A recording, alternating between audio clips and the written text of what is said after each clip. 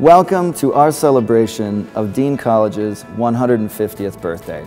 I'm Dr. Rob Lawson, Associate Professor of History, and simply put, I am proud to be the campus historian of this institution.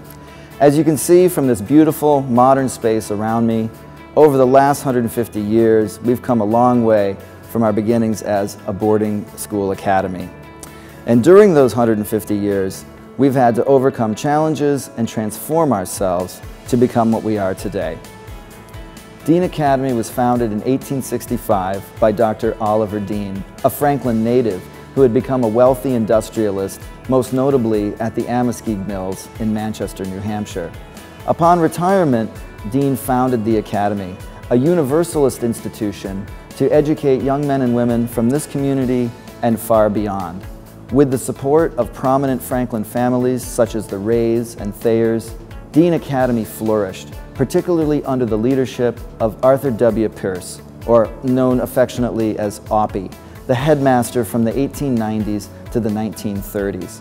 It was during that illustrious career of Oppie Pierce that the Academy developed some of its most cherished traditions and established a strong reputation as a place of academic excellence, as well as giving wonderful student life and residential experiences for the students who came here.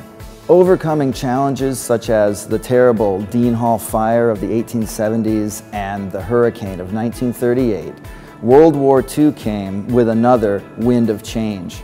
And just as Dean Academy had been founded during the transformative time of the Civil War, the next major change in Dean's history took place in the Second World War. And that was due to the leadership of Earl Sessions Wallace, himself a Dean graduate who came back from California with the vision of a junior college. And it was during World War II that Dean became a junior college as well as an academy.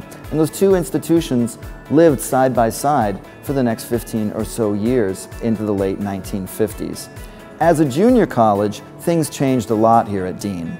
Students no longer were living exclusively in Dean Hall, but in many of the residences around campus that Dean had acquired through the 1940s and 50s. And then in the 60s, with the arrival of the baby boom onto college campuses throughout the United States, Dean transformed once again, going through a major building program in which they created both academic and residential buildings throughout the 1960s. One of the most remarkable parts of the Dean story has been its ability to survive the trials of the years. And the late 1980s and early 90s found Dean in a difficult spot where they needed new invigoration and new strength and leadership. That was provided by Dr. Paula M. Rooney, who's been the president of Dean College for the last 20 years.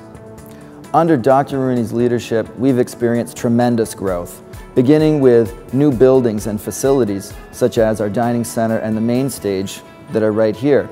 We've also developed our faculty and grown the curriculum, beginning with the Bachelor's of Dance in 2000, and then that was followed by Arts Management, Theater, and more. We've always attracted students from around the world to our campus, and now we can serve students around the world with our business degree, which is offered online. So as you know, from our early days as an academy in the quiet neighborhood of Franklin to today, a college with a global following, this 150-year period has been one of great transformation and growth, and we're looking forward to the next century and a half.